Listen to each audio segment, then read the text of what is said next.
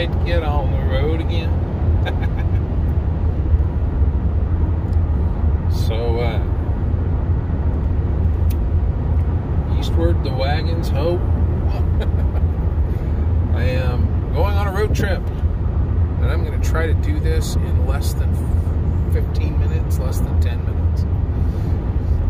I am going to be heading to the Black Hills of South Dakota. Very cool, very cool. We are going to be looking at Rapid City, Sioux City, and Brookings. I believe it's Brookings. I do not have a hardline itinerary. Today is Sunday, November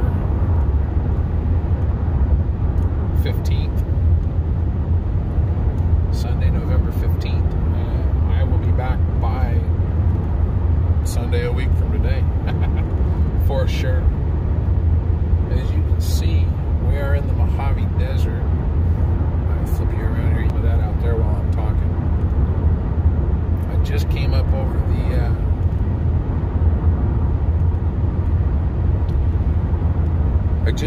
over the Tehachapi Mountains. I'll roll in some pictures of Tehachapi here while we're talking about it as I was going through. Those are from today. Those aren't stock photos from whatever.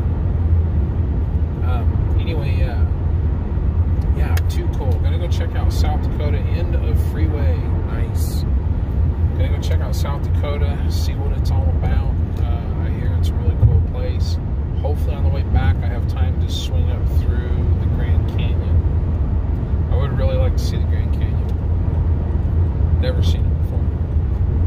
I am so tempted right now to stop at some point and get a drone. But I'd have to learn how to do the thing anyway. I don't know. That probably won't happen, but I'm really tempted to do it. So, yeah, Mama was going to come with me. If she takes a week off, she's going to get paid for it. I'm getting paid for the whole next week. It's vacation, paid vacation. So, that she had something with the kids' school to deal with. So she said, she bailed on me at the last minute. No worries, no worries. I go alone. Gabe expressed interest in going, but if I take him, I got to get a hotel room every night. I got to double up on the food. I have a bed in the back. All the seats are laid down, and I have a bed made up. I'll go through the camping setup in another video. This is just kind of to prime the trip and tell you that I'm going. I have enough breakfast in there for 8 days. Tortillas, bacon, and eggs. I have cheese, lunch meat, salami and turkey she got me, and crackers and stuff. I have Dr. Peppers, and I got plenty of water. I brought my little coffee pot for the breakfast stuff, and my favorite coffee mug. So, every other night I will sleep in the car, and every other night I will get a hotel. The intent is to talk to some real estate agents, kind of see how the cities are. Maybe we want to go there. I don't know. Getting about time to get out of California. Some people are thinking they're about 5-6 years late in my book, but 2014 would have been the time to get out of California when I had a good job. Not in California, but oh well. Sometimes things just don't go that way. You got to do it another way. So here we're doing it. We're at least checking it out. I've been on a road trip forever. It's kind of cool. It's me and Ben the last time. It's been several years. So. And that's what I bought this vehicle for. At some point, I'll kind of talk about this car again. This thing's been fantastic. We haven't had any serious issues with it. On a trip like this, it tends to get about 30 miles to the gallon. I stopped and got gas before I left, which, is not smart because everywhere else it's $1 a gallon cheaper than in California. But I only put 2.8 gallons in it, so I spent an extra $3. I like starting a road trip out with a clear tripometer, and this had, I think, 51 miles, and we've got 70 miles now, so there's 120 miles on the service. It just got serviced. New cabin filter, new engine air filter, full fluids change, everything's good, and a full tank of gas, right? Like I said, this thing tends to get 30 miles to the gallon. That's pretty good, I think. Yeah, 5 minutes, that's not bad. I heard that Newsom, the governor of California, is talking about if you're coming back, you have to do a 14-day self-quarantine, self-isolation. I won't be doing that. As soon as I get out of this stupid idiot state, I will be not wearing a mask anywhere. And I will be so happy about that.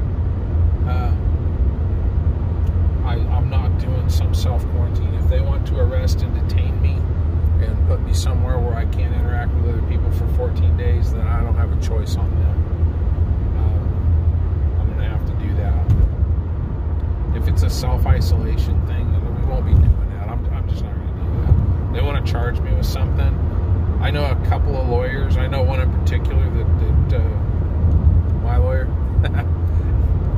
would be very happy to make some money off of that case, because I'm going to sue him for damn anything and everything I can get. Millions of dollars, I'll do it. To hell with this. He just got told his lockdown stuff is edicts for Thanksgiving, all that crap is unconstitutional, illegal. Shut the hell up, Newsom. Anyway, we're going to go visit a state where they're not doing all this stupidity. Can't wait to not be in California. So, one more thing I'll cover. We're at 7 minutes. That's not bad. That's a lot better than previous attempts. One more thing I'll cover is this is the intro to the trip. I'll probably be doing like a video a day. Just show you some of the scenery, some of the things I'm looking at. That'll be kind of cool, huh? Anyway, one other thing to cover before I hang it up. In the United States, you are innocent until proven guilty. You cannot be punished until you are, by a jury of your peers. It's people like me and you have to say that you messed up, and they don't just get to railroad you. In several states, they have a practice called civil asset forfeiture. I don't know what the thing is in the states that I'm driving through. I'd be going through Nevada, Utah. I don't remember further up. I'll be going up around the Black Hills Park and down through Sturgis is what it says. If I have time, I'll try to drive through the park. I would like to see that. So, I'd rather go to Sturgis on a motorcycle once I live there. If we can get to where we live there. But, the civil asset forfeiture thing, what they will do is they'll pull you over. They can say they suspect you're doing criminal activity of some sort, right? And what they can do is they can seize any assets of value in the vehicle. Like I said, the states I'm going through, I don't know that they have this. I'm not going to take a chance. So, what I've done is I've taken my debit card and my other 3 credit cards. They're in an RFID protected wallet, and that is hidden inside the vehicle under a few panels, under 2 panels. You have to go digging for it. You have to disassemble some of the car to get at it. I need that stuff in case I have an emergency. The extra cash that I have, I keep $100 on me all the time. It's hidden. You know, if they find it, they find it. But, I have like $20 in cash in my pocket with my one credit card. I have about $25 in coins in case I come across a toll road. 15, 20 bucks in my pocket right now. I don't even think it's that much, like 10, 15 bucks. The one credit card I have is the smallest credit card that I have. It's only good for $2,000.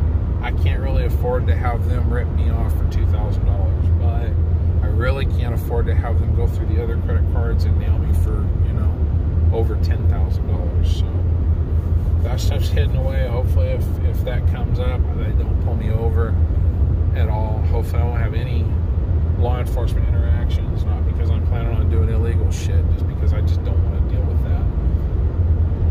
Definitely hope we don't have to deal with the civil asset forfeiture thing. Yeah, you have to go back to the court in that state, in that county, and you have to prove to the judge that you weren't doing anything wrong. To get your money back, it can take 6 months to a year. You have to be there. When you go there, you have to be there. You know, so, which for $2,000 on one card, it's probably cheaper to just let it go. You know, just let it go. Another good idea. Little animal of some sort bouncing across the highway. Another good idea is you can go to Walmart, you can get a prepaid Visa and put like $500 on it. That way they're only nailing you for $500. Make sure everything else is hidden, or just don't take it with you.